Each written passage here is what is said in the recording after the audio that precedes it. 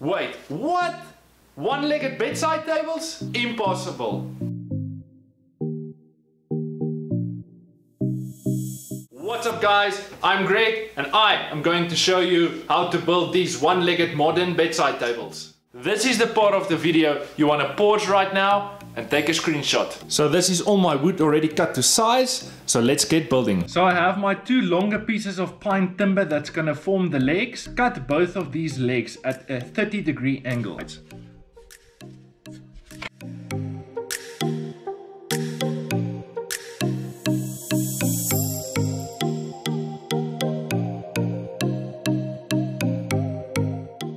We have the two shorter pieces of pine that's going to form the support for the larger leg, and you want to be cutting these at a 30-degree angle, not in the same direction but in the opposite direction.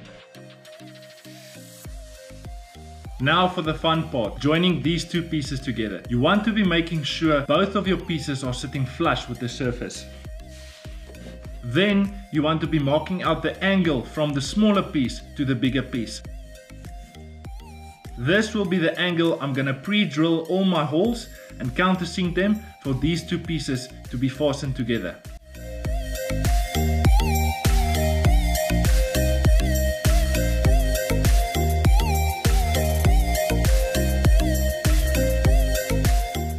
I had a hard time joining these two pieces together, so I built this quick jig to make it easier for myself. Screw at the back and two screws in front.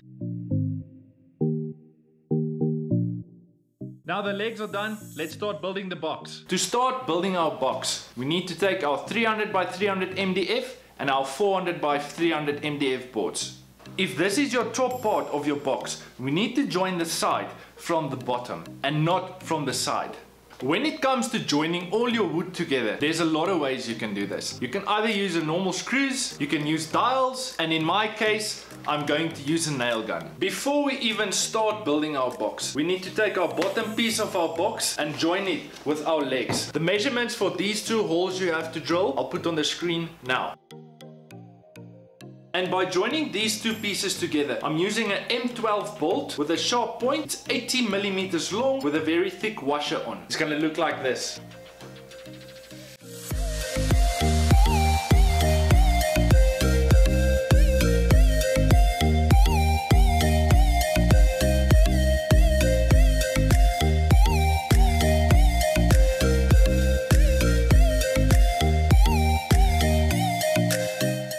Now you will see there's only 4 pieces of superwood left. 2 larger pieces and 2 smaller pieces. This will ultimately form the inside of your box. The larger piece needs to be glued and nailed, in your case maybe screwed, on top of the back piece, which is the smaller piece, and then this needs to go inside your box. Don't get confused with the boxes. Keep your left hand side box left, your right hand side box right. The holes we drilled previously in the MDF board, the right hand side box, the holes will sit on the right hand side and then the opposite on the other side.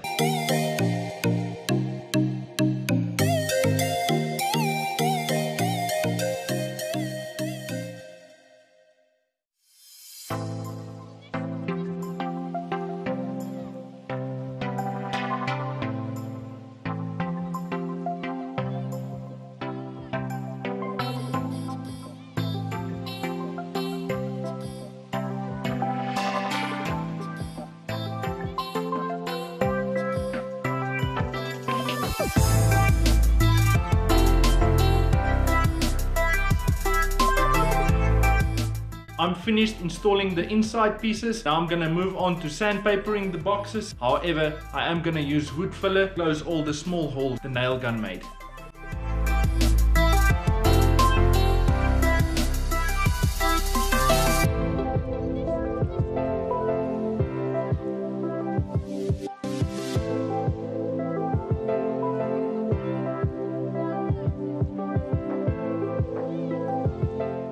You can install a drawer system, but that's not the style I had in mind. That's why I'm going with the hinged door system.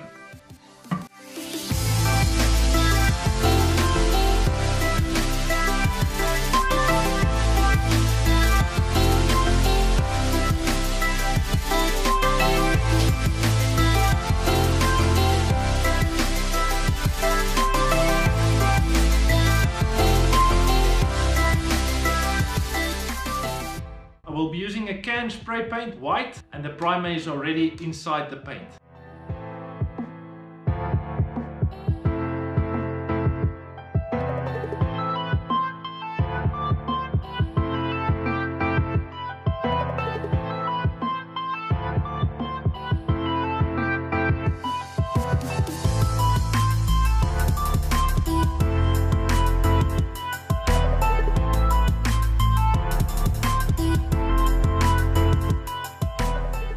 We are on the road to 1,000 subscribers. Please help me reach my goal. Subscribe and share this with at least 700 of your friends.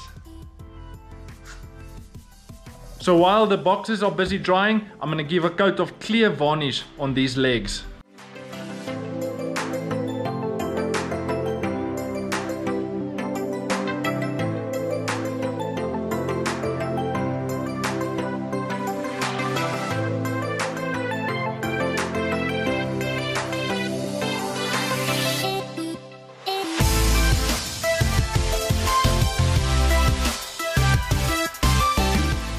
Everything's done and completed. Now it's time to assemble everything together. And this is what you will need to assemble everything.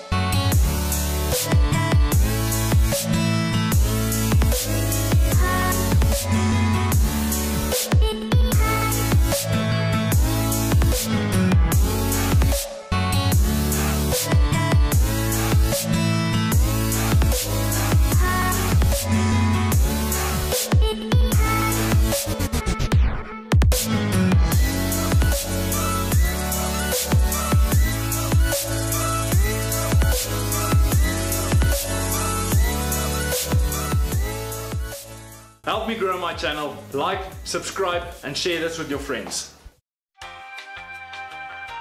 You won't find this bedside table on...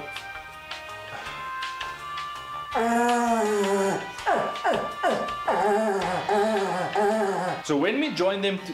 Oh my soul!